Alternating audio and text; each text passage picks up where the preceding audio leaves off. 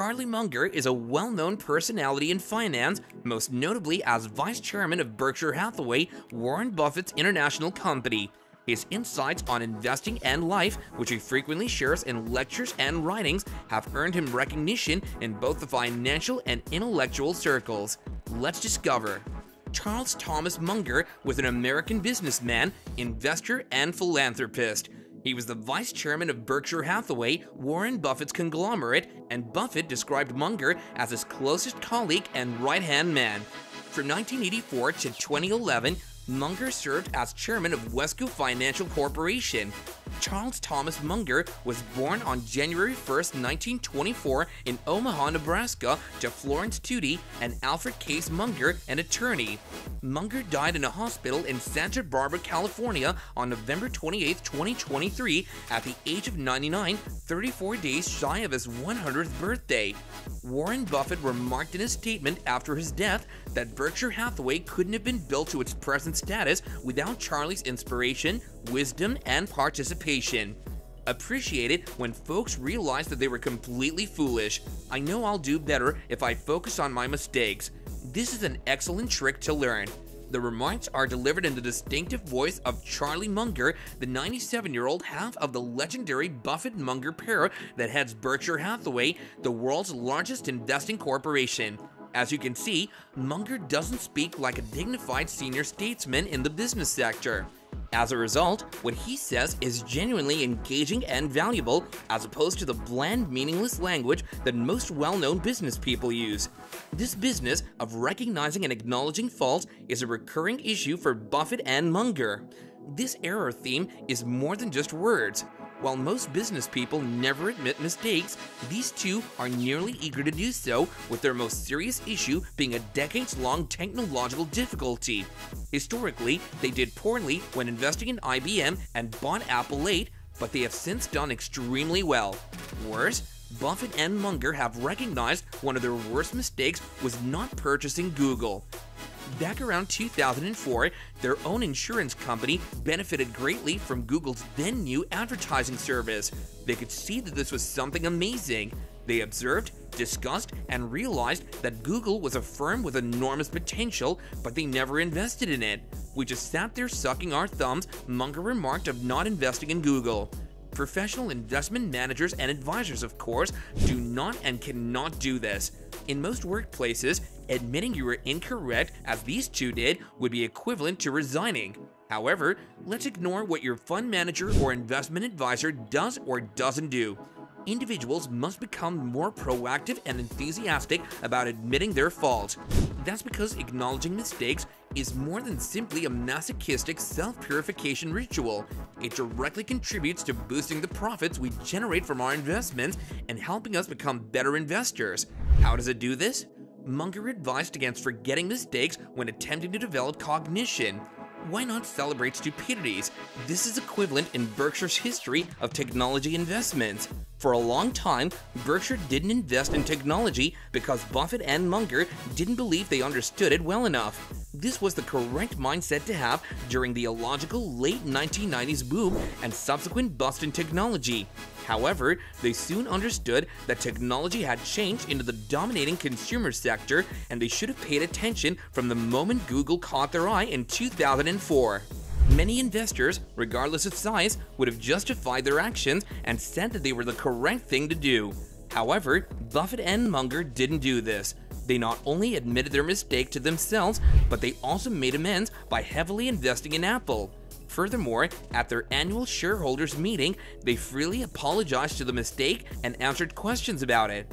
As a result, their company and its shareholders made more profitable investments.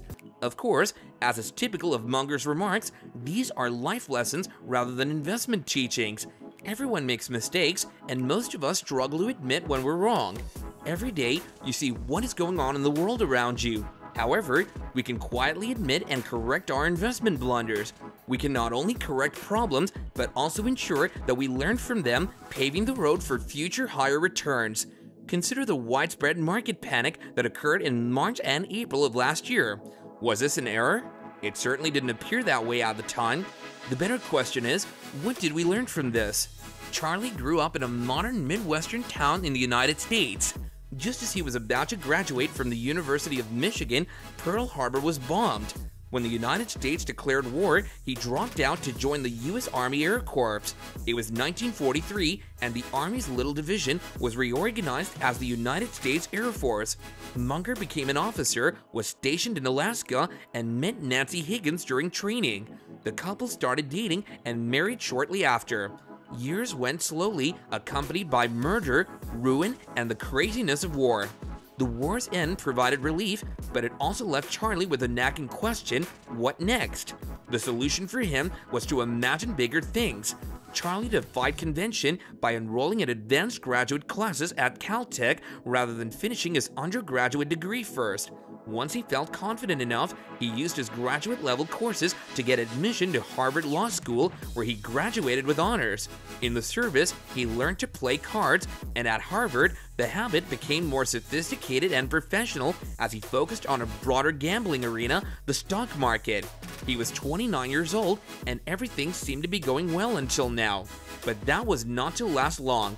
After 8 years of marriage and 3 children, his marriage failed and he divorced. Divorce had a strong social stigma at the time, and it dealt Munger his first blow. His wife received practically everything from the breakup, including the house. Charlie relocated to dreadful bachelor digs and drove an awful yellow Pontiac with a bad repaint. He, on the other hand, mustered all of his courage and worked tirelessly all week to recoup the money lost during the divorce proceedings. On Saturdays, going to the zoo with the kids was designed to help him forget about his weariness and separation. This was only the beginning. Life would continue to put him to the test. A year later, his 8-year-old son Teddy developed leukemia, for which there was no therapy or medical insurance at the time. Charlie had no health insurance, so he had to pay for everything out of himself. Every day, he would take Teddy to the hospital for checkups while also caring for his other 2 children and practicing law. Those 11 months were the toughest as he saw his kid deteriorate and die. According to his friend Rick Guerin, Charlie would go to the hospital when his kid was in bed and slowly dying, hold him for a while, and then go out walking the streets of Pasadena crying. Teddy passed away at the tender age of 9, leaving him distraught. At this point in his life, with everything going against him, a failed marriage, financial ruin, the loss of his son, it would have been tempting to abandon everything and turn to vices like alcohol and drugs, as so many people around him had done so at the time. But Charlie was not that man, and he persevered. Later, he reflected on the inner anguish he could have succumbed to, saying, "Generally speaking, envy, wrath, retribution, and self-pity are terrible habits of thought." Self-pity can lead to paranoia, which is one of the most difficult things to overcome. You don't want to fall into self-pity. Self-pity will not help the situation. Back in California, Charlie left his job to start his own real estate legal practice. It wouldn't be long before he stopped practicing law totally and concentrated on financial management. As he honed his investing talent and combined his love with work, his investments began to generate an annual return of 20% or more, which was 4 times the average market rate at the time. Ambition raged within him, but misfortune, his persistent companion, struck again shortly after. He returned to investment, eager to prove his investor mettle and keeping the underdog spirit alive. As he improved his game, he learned from his earlier mistakes to remain cool, cautious, and take calculated, forward-thinking chances. Throughout this time, his bond with the eccentric Midwestern investor persisted. Charlie, the diligent learner, gradually mastered his investing talents to the point where he became the quirky investor's financial advisor. As they began investing together, they initially purchased stock in a textile company which began to falter.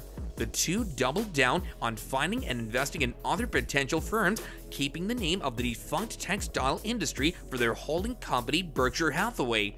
We'll return with additional details and videos. Please remember to like the video if you thought it was informative and helpful. Also, leave your comments, subscribe to our channel, and do check back for more thought-provoking videos.